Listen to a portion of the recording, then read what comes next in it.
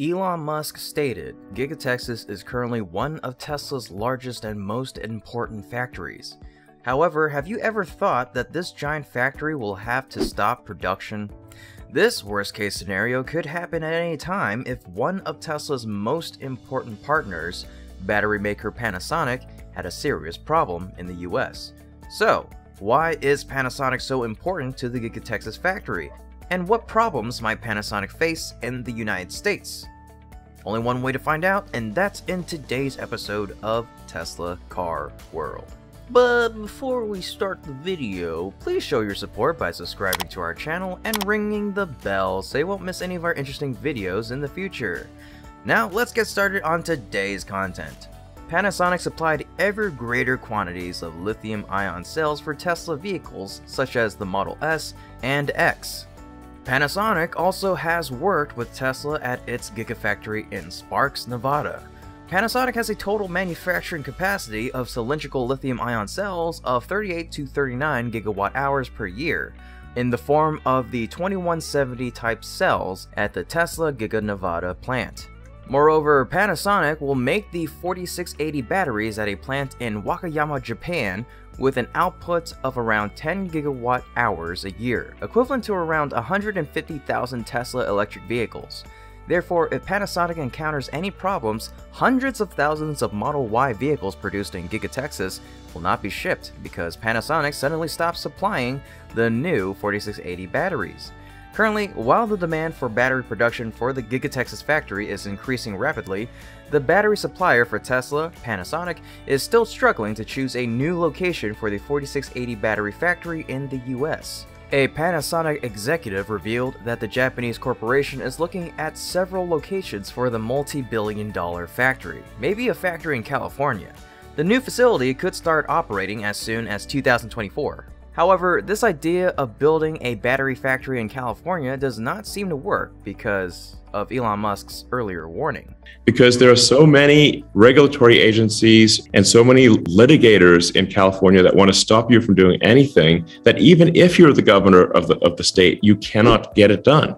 Therefore, if Panasonic is still lagging behind on the construction of their battery manufacturing facility in the United States, this will have unpredictable consequences for the battery supply chain for Tesla's factory, because the demand for EVs will increase sharply in the near future. Not only that, according to a recent report, Panasonic, along with other battery manufacturers, will also face a shortage of critical raw materials such as lithium, needed to produce electric vehicle battery cells within the next 4 years. Sam Jaffe, Vice President of Battery Solutions at eSource, a research firm in Boulder, Colorado, said, "The tsunami of demand is coming. I don't think the battery industry is ready for it. There is a literal shortage of lithium, and there's going to be an even sharper shortage of lithium. You cannot make the batteries if you don't mine the lithium." Though battery industry executives and government leaders agree more needs to be done to source raw materials, eSource, a data science firm, says there's still a surprisingly low number of mining projects. Accordingly, eSource shared, with the price of lithium having risen nearly 900% in the last 18 months, we had assumed the capital markets would unleash the floodgates to establish dozens of new lithium mining projects. Instead, the investments have come in dribs and drabs, with most of it originating from China for the Chinese supply chain.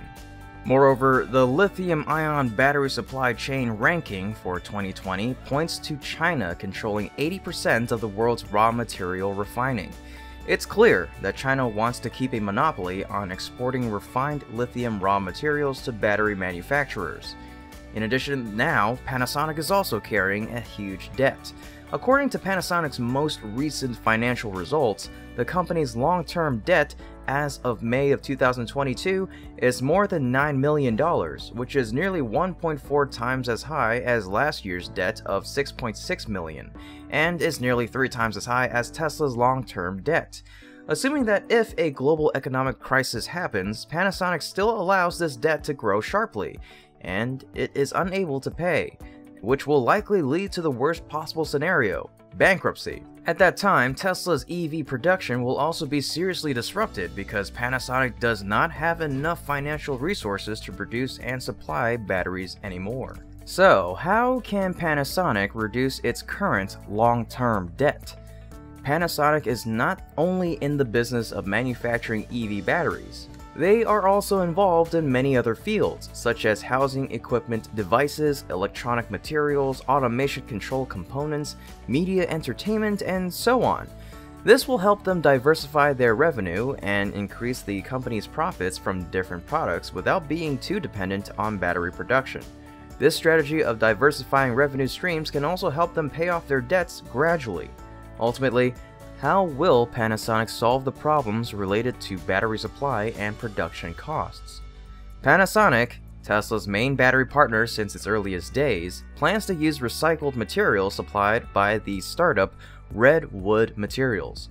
Panasonic said at the 2022 CES Tech Trade Show that Redwood Materials would start supplying it with copper foil produced from recycled materials, a critical component of the anode side of the battery cell. Redwood Materials will begin producing the copper foil in the first half of the year. The copper foil will then head to Panasonic, where it will be used in cell production by the end of the year.